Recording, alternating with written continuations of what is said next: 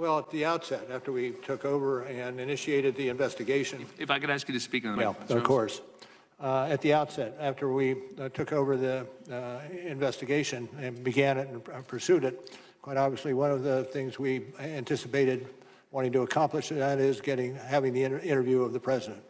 We negotiated with him for a little over a year, and I think what you adverted to in the appendix lays out our expectations as a result of those negotiations.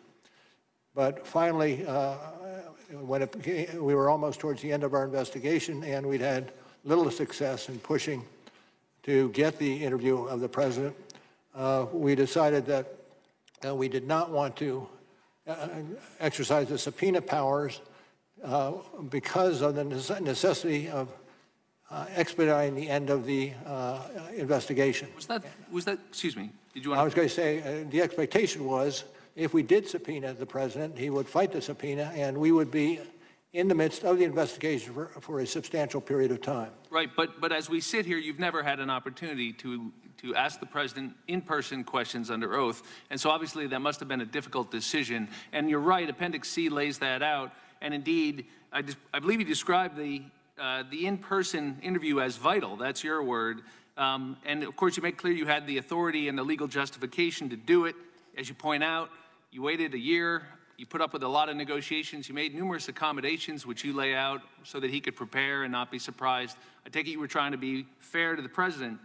And by the way, you were going to limit the questions when you got to written questions to Russia only. And in fact, you did go with written questions after about 9 months, sir, right? And the president responded to those, and you have some hard language for what you thought of those responses. What did you think of the president's written responses, Mr. Mueller?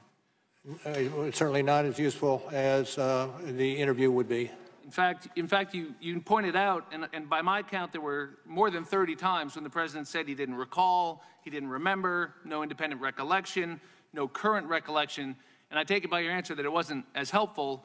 That's why you used words like incomplete, imprecise, inadequate, insufficient. Is that a fair summary of what you thought of those written answers? That is a fair summary. And I presume that comes from the report. And yet, sir, and I ask this respectfully, by the way, the president didn't ever claim the Fifth Amendment, did he? I'm not going to talk to that. Well, from what I can tell, sir, at one point it was vital, and then at another point it wasn't vital. And my question to you is, why did it stop being vital? And I can only think of 3 explanations. One is that somebody told you you couldn't do it, but nobody told you you couldn't subpoena the president. Is that right? No, we understood we could subpoena the president. Rosenstein didn't tell you, Whitaker didn't tell you, Barr didn't tell you you couldn't. We could serve a subpoena. So the only other explanation, well, there's 2 others, I guess. One, that you just flinched, that you had the opportunity to do it and you didn't do it. But sir, you don't strike me as the kind of guy who flinches. I would hope not.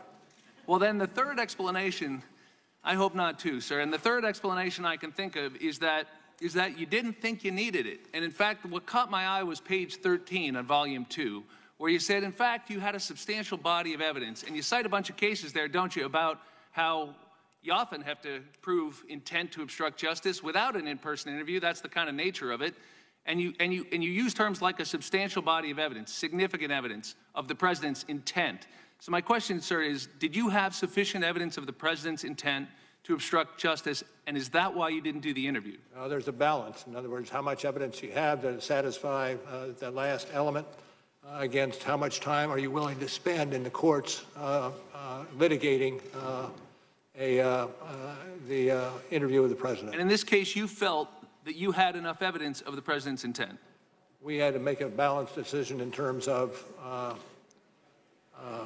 how much evidence we had compared to the length of time it would take to do that. And sir, because I have limited time, you thought that if you gave it to the Attorney General or to this Congress, that there was sufficient evidence that it was better than that delay.